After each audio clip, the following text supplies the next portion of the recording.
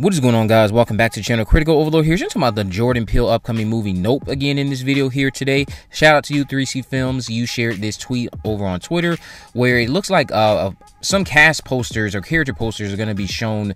Maybe we'll get even more tonight as it pertains to some new information on Nope. Maybe we'll get footage shown, but it looks like there's some character posters coming in. And there's also another one, like a massive one with all the characters just looking up, presumably at the cloud, with many of us are still thinking this is going to be alien-centered. That original trailer that came out was very intriguing in the sense that it didn't give you any real answers while also raising a lot of interesting questions, which then draws you in to say, you know, I got to see this movie to get my questions answered. So another effective trailer from the marketing and everything that usually happens with a Jordan Peele movie as pertains to like how they don't really show you too much in those trailers, but they show you enough to kind of raise your questions and also get you intrigued and say, yeah, I gotta go check this out. So with Nope, the running theory for a lot of people is that this somehow relates to aliens. Jordan Peele himself did recently, like last month, come out and say that Daniel Kaluuya's character is actually someone he wrote with Daniel in mind. So he stated in an interview with Empire, he stated that he wrote Nope with Daniel in mind for the role, a humble man destined for an epic and otherworldly confrontation. Daniel's craft is on a different level, but it's his warmth that grounds audiences even during points of absolute madness. You may be watching a nightmare, but when he's on screen, at least you've got your brother with you, and that's all that you need. So the fact that he used the terms of otherworldly experience or otherworldly confrontation and how this would be someone destined for this, it does, again, otherworldly would kind of just add more add more fuel to the fire for those of us who think this has to do with aliens, because of the fact that anything that's not human to most people or not stuff we see day to day on this earth will be otherworldly. So aliens, for instance. So I have seen people, and I know I have like a video that I guess I could say it went viral because it has like almost 30,000 views. I posted 2 months ago. It was my trailer thoughts and my theory of how it's inspired by a Twilight Zone episode. Shout out to you once again, C-Man, if you watch this video. But I think it's that the Twilight Zone episode the monsters are doing on Maple Street, and how it could be drawing a lot of inspiration from some other conspiracy theories out there right now. But if these aliens are indeed a thing and they're invading us, because there's shots in the trailer that make it seem like there are otherworldly creatures involved in this. Maybe these are creatures who are actually here to help us, but because of how we react to it before even getting to know them, we end up being revealed as the ultimate monster in the movie. It just seems like that's what this movie is gonna be. Just my own theory and what I think the direction is gonna be.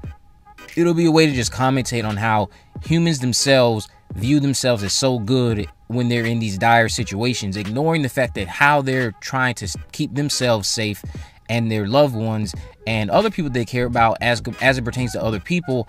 The way, even though your actions are rooted in trying to keep yourself safe, you are still behaving like a monster. You're being nasty towards others. You're being nasty towards things you don't even really understand. You think you have a full grasp on what's going on, but you actually don't. And that ends up being your undoing when you actually are confronted with the thing that you were desperately trying to keep everyone safe from. It's like your own undoing, because you thought you had it all figured out. And you think that your actions are rooted in being protective, but the way you're responding to it is actually displaying your own personal monsters that you need to deal with because of the way panic just makes you respond to everyone else that's not a loved one or a close relative. It just seems like that's what they're going to try to do with the aliens in this movie. The fact that the aliens could be spun into a narrative in which they are the ones that are good and we, the ones that we're going to be spending the most time with, the humans, are the actual monsters. We'll be seeing how they treat each other and whether or not they are actually, maybe some of them even in cahoots with the aliens. I know I've seen some people talk about maybe these are people who can shapeshift, and what that means is that maybe these aliens have actually been here for a very long time and they're just coming to wipe out the human race. You know, typical, I guess, invasion movies, but with more of a, I guess, political spin on it because of the social commentary aspects that many of us think and know and have seen from him in the past. It seems like this is just going to be commentating on how we respond in panic and why some of us, when it comes to panic, are the actual monsters more so than the thing that's having us panic, because of the way you react and the way you treat others and the way you get nasty, all in the vein of wanting to keep yourself safe, if that makes any sense. Meanwhile, you don't have a full grasp on what exactly is going on, but you are just so self-righteous in your own regard that you are behaving like a monster and you don't even know it. But meanwhile, you want us to worry about the aliens. Let's just say that if the aliens are a thing in this movie, I would love for something like that to go down, to just a way to commentate on human behavior and how humans do kind of get ahead of themselves when it pertains to panic. Nobody wants to stop and think. Everybody's just acting off of pure emotion. No one's thinking logically, and then, you know, all of these emotional led behaviors that you make are going to get you hurt. It ends up being your undoing, versus the thing that you're actually trying to keep yourself safe from. Now you're in the danger zone because of how you reacted to it. You panicked and you overreacted. You didn't have a clear grasp on it, and now you're suffering. But this otherworldly experience that Daniel's character is going to have in the film, I'm someone who, until we get more details, which if we do get some footage tonight, I'm just going to make another video.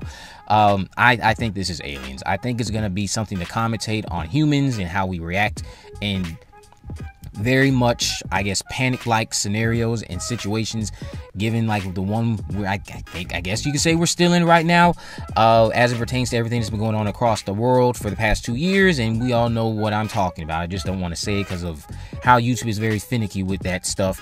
But I think this movie is going to be something that a lot of people watch, and while it may give you vibes like movies like Invasion of the Body Snatchers, maybe even movies like The Blob, where you have this community, this collective fear in a community, but this collective fear reveals that the actual monsters aren't what they're even afraid of. It's them themselves, because of how they respond when they're afraid.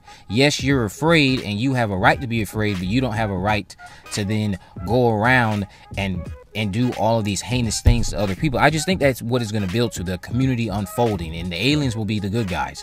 But let me know what you guys think about that down in the comment section below. What do you think about the new poster? What do you think Daniel's looking at? Let me know down in the comment section. If you haven't already, of course, make sure you subscribe, turn on post notifications, never miss a video. In the description, I have links to my social media accounts, my Facebook, Twitter, and Instagram. You can message me there, of course. Let me know if there's any movies, news, or reviews you'd like me to cover in the future. And with all that in mind, guys, I will see you in the next video.